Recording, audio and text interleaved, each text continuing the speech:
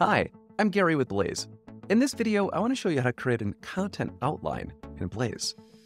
Let's say we're working with a small coffee company that wants to put some content together for an ebook. Let's go ahead and help them do that. Here, we're going to go ahead and search for content outline. And we could see our option here to select. Now, we actually want to create an ebook here on coffee beans of the world. And the content description here for our topic is going to be an ebook that teaches people about the different types of beans and where they're from. Now, we can go ahead and select the different type of structure we want. Let's just go ahead and leave that as traditional for now. And we want to make sure that we select the appropriate brand voice. So I'm going to go ahead and select our Roots Coffee voice, which is our coffee company.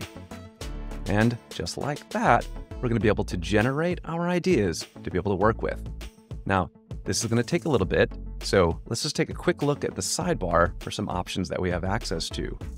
We can, of course, work with some options to share with our colleagues to be able to get some reviews from them. And of course, we can change the tone, edit the length, and make our content look exactly the way we want. Now that our content is fully available, we can scroll through and see what details are here that we want to make changes to or that we want to remove completely. So that is how we can create a content outline here in Blaze. For more tips and tricks on how to use Blaze and grow your business, make sure to subscribe to our YouTube channel.